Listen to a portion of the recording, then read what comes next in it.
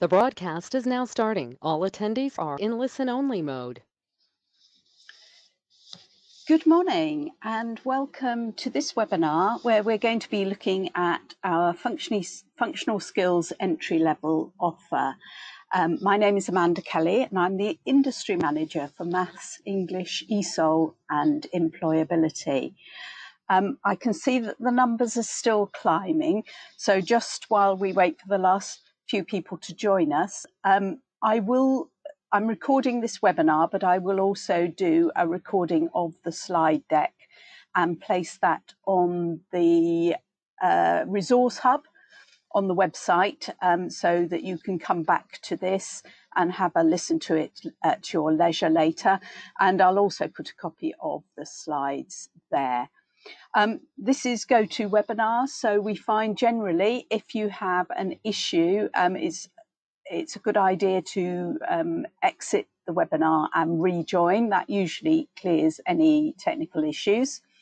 And I have turned the question box off for now, but towards the end, I will turn it back on. And then if you've got questions about what I'm sharing with you, that's going to be your opportunity to ask them.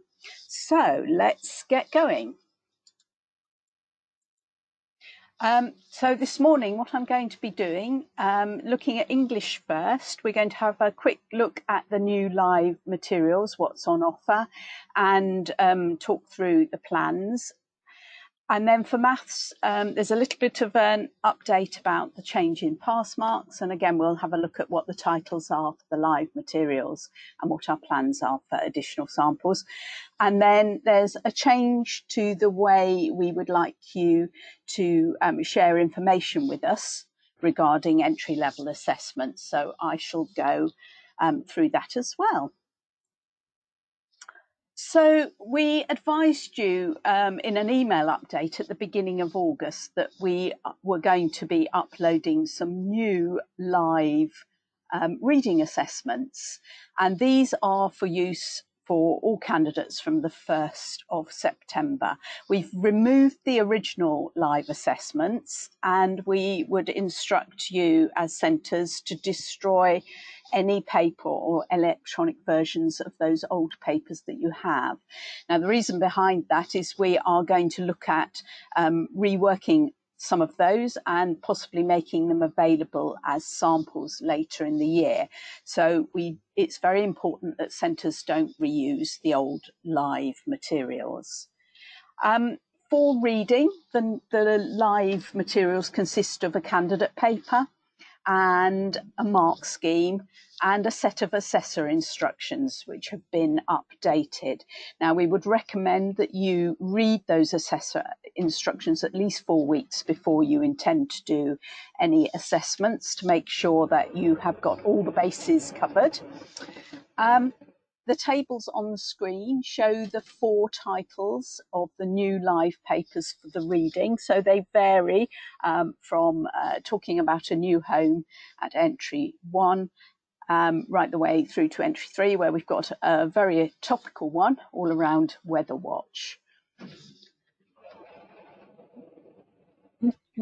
So the existing sample materials have been reviewed and updated where necessary. These are the titles of the current sample materials. So we've got, for entry 1, we've got health tips, food and drink, party and acting. At entry 2, we've got guide to health, holidays, handmade and safety. And then for entry 3, we've got well-being, at the gym, social media and treasure. Now, what we're going to do is add further samples during the year so that by the end of the year, there'll be 8 sample reading papers for use at each level. Now, originally, what we were going to do was remove these versions of the samples and just replace them with new ones. But we listened to feedback from centres where they said they found the sample materials very useful as teaching tools. So we're going to retain the ones that have been available up until now, and centres will just have some new ones to add to the collection. We've also uploaded 4 new writing assessments for use from the 1st of September. So at entry 1, we've got titles such as lunch, a day out, time off, and on the bus. At entry 2, getting a job, repairs, making a difference, and the town centre. And at entry 3, travel experiences, cleaning, world of work, and litter. Again, I must reiterate that if you hold copies of any of the old live materials, they must be destroyed. The existing sample materials have been reviewed and updated where it was necessary, and these are the 4 current sample materials. Again, we will be adding 4 further samples over the year. I don't actually have a time frame for the new samples, but I think they'll probably go up in pairs, so you'll see 2 new samples arrive earlier in the year, hopefully before Christmas, and then a further 2 later in the year as you prepare for your summer assessment schedules. So moving on to entry-level math. When we write new assessment materials, the writers have to obviously pay close attention to the subject content of the qualifications, and we review all of our new materials to ensure that they are at an appropriate level and that they address the subject content statements when they set the pass marks for the papers. We take into consideration a number of factors, such as the demand of the level being assessed, to make sure that the pass marks reflect the standard required.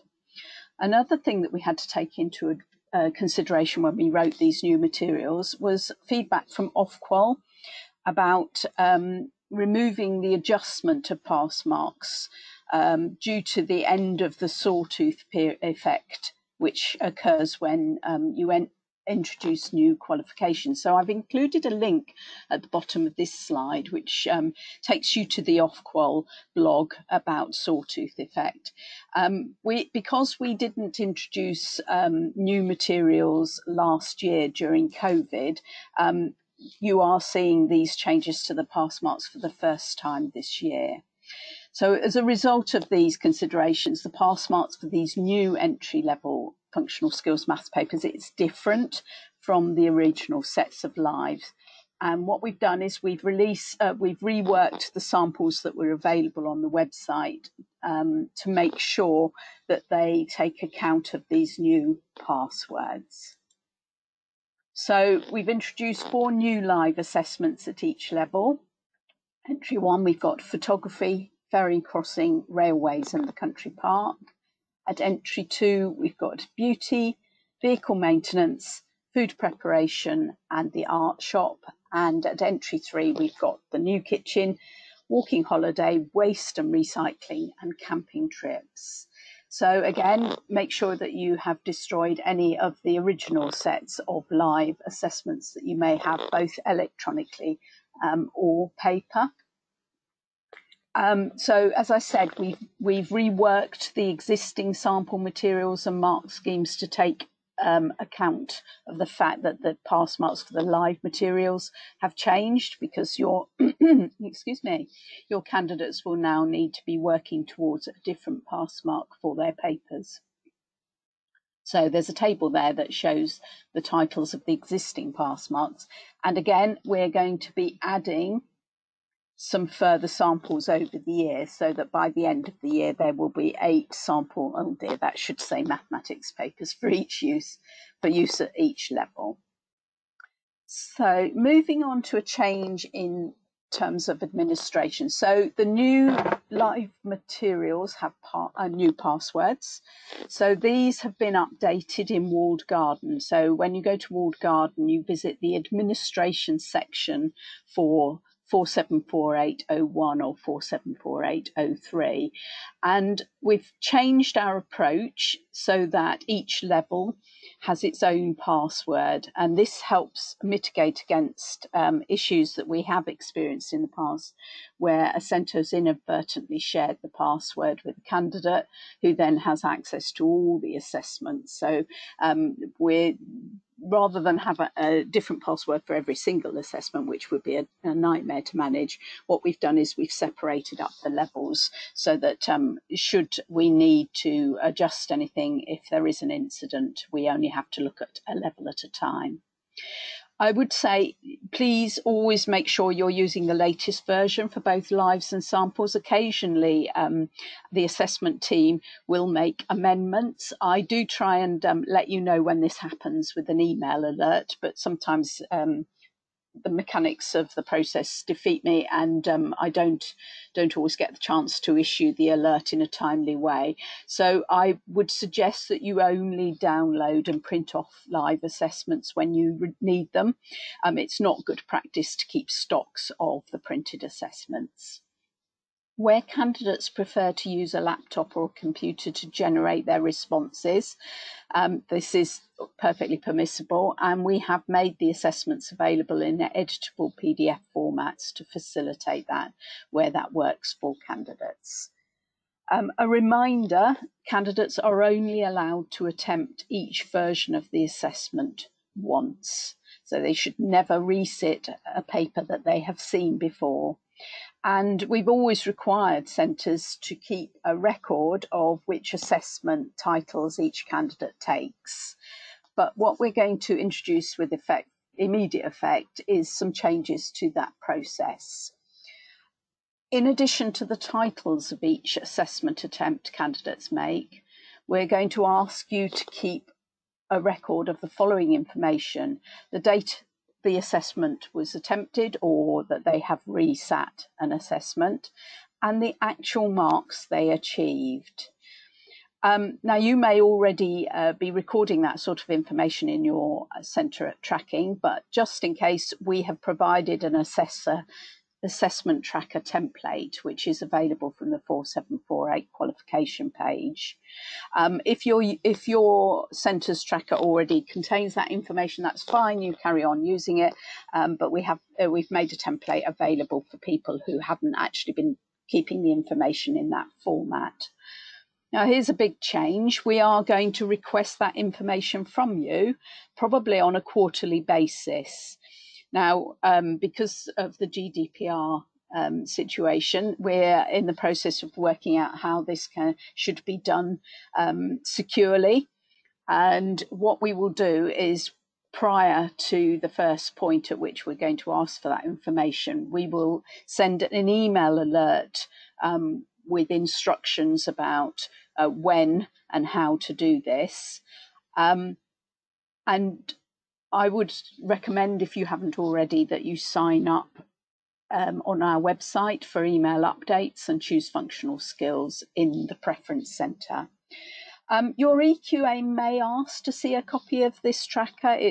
We are going to talk to them about this. It's not something that they're necessarily going to have to see, but actually it's good practice to share it with them so they can get a feel for how the assessments are planning out for you and your learners. So finally, can you help us to help you? We're always interested to hear from teachers and assessors about topics for new assessments. So we've got lots of titles there, and we try and make those titles as appropriate for learners as we can. But it's always lovely to hear from centres about things that interest their learners. So if you have an idea for a topic for an assessment, please drop us a line at preemployment@cityandguilds.com, and then we will share that with the assessment team. The other thing that we were very keen to do this year is to provide some additional support materials, and one of these is around worked examples. So getting a sample paper that has been attempted by a candidate and actually getting our senior EQA to review it and provide a commentary. And we think that sort of thing might be quite useful to you. We know that it's been great, it's received well at levels 1 and 2. So we thought that it would be lovely to be able to do a similar thing at entry level. And so if you have completed sample papers that you would be willing to share, obviously we would redact candidate details and centre details so that was not obvious, please get in touch to the pre-employment inbox. We're looking for candidate responses that show a good pass and a borderline pass and maybe a fail for all three subjects and at all three levels. So obviously you might not be able to help us with all of those, but you might have something that that we could work on and start to provide some additional responses. And I suppose another question is there anything else that would be helpful for you? We know that Catherine will be doing some networks that have an entry-level focus.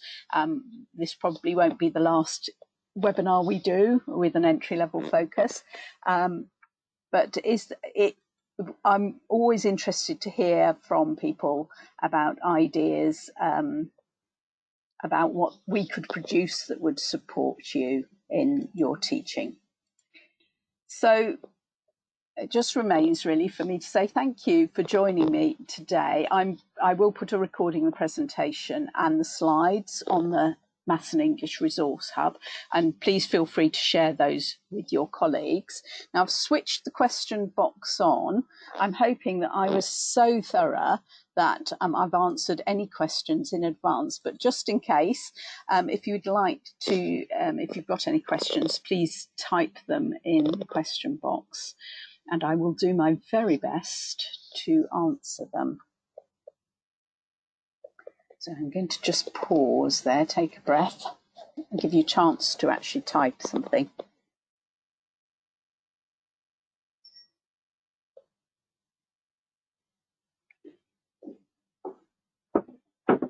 So Karen's come up with the first question. Well done, you get gold star for first question today, Karen.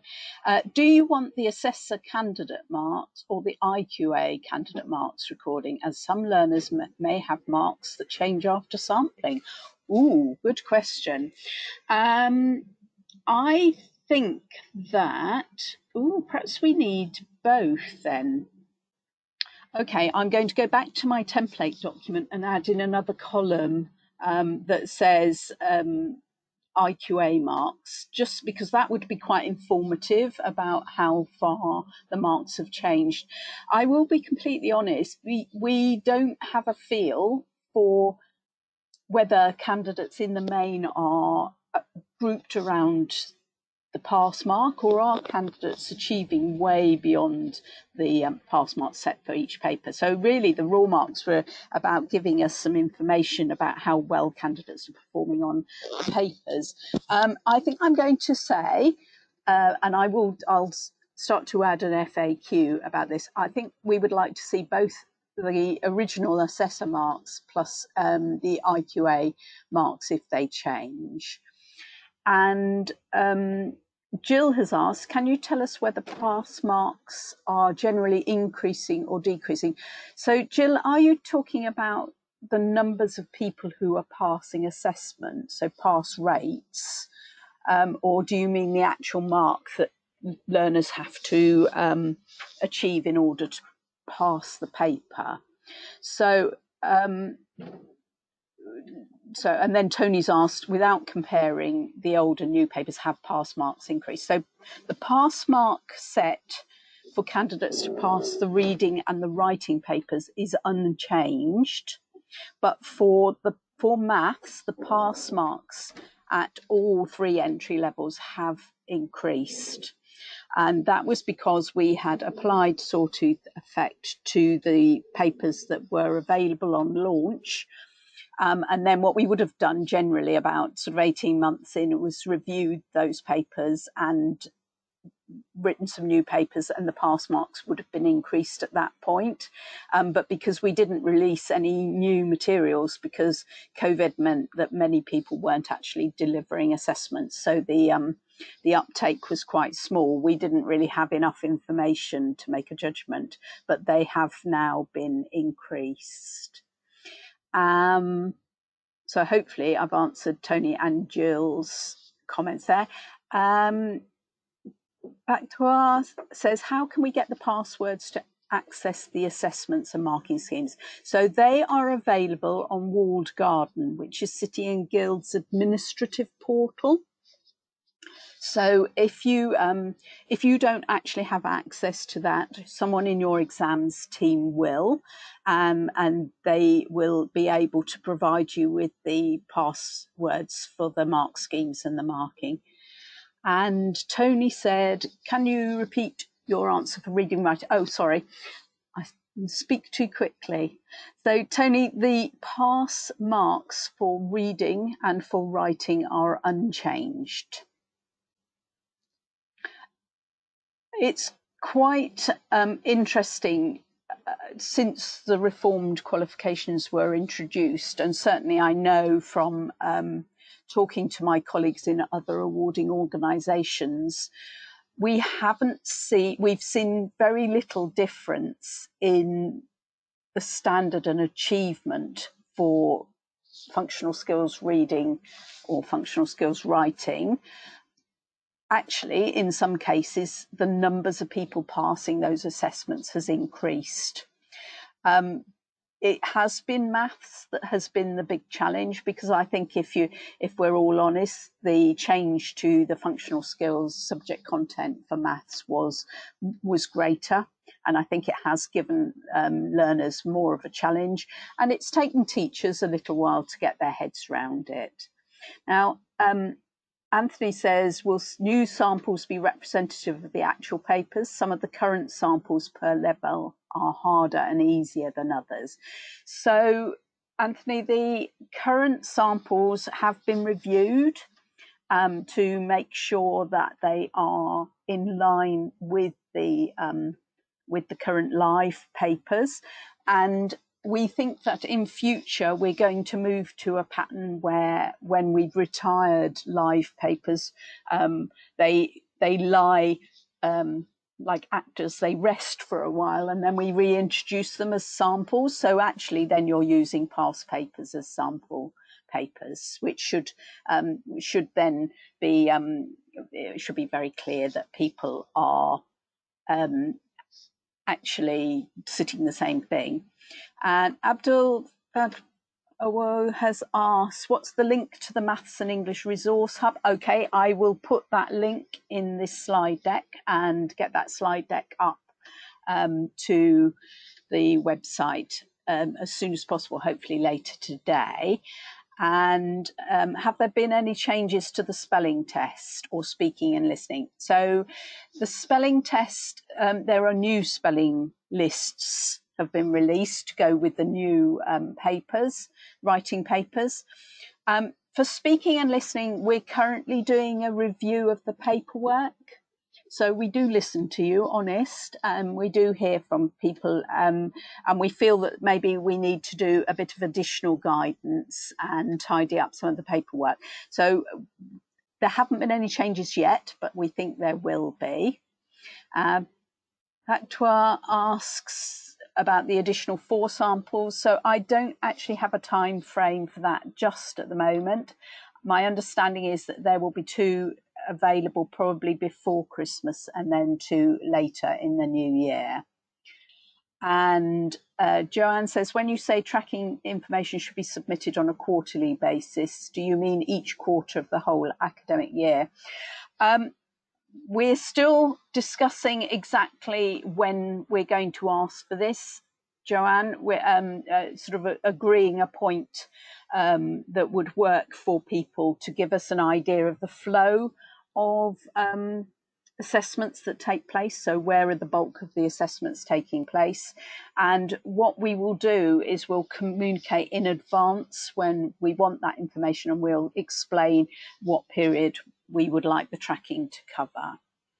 And Tony says, we deliver in prisons. Are there any plans to address this regarding content?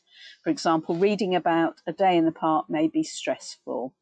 Other awarding bodies I have use different papers for prisons. Right. Well, that's very interesting feedback, Tony. Thank you. I will take that back to the assessment team.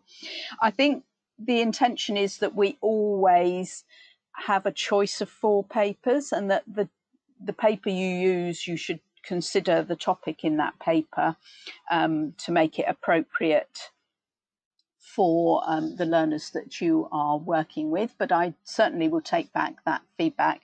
I'm not sure, given how long it takes to develop new materials, whether we could actually go down the different papers for prisons, because that would then suggest a lack of parity in the qualification between people who happen to take the qualification in a secure environment and those who are in a training providers or an FE college. But as I say, I'll take that back and we'll have a discussion. And the spelling test is still 10 words. Philip asks where the tracker template is on the website. So it's on the 4748 qualification page. There'll be a link in the in this slide deck to it. It's under Centre Documents. So hopefully that's quite clear, but I'm going to have to get a lick on when we finish this webinar to put in an additional column and upload a new version. Now, I'm very mindful of time. We're approaching 11:30.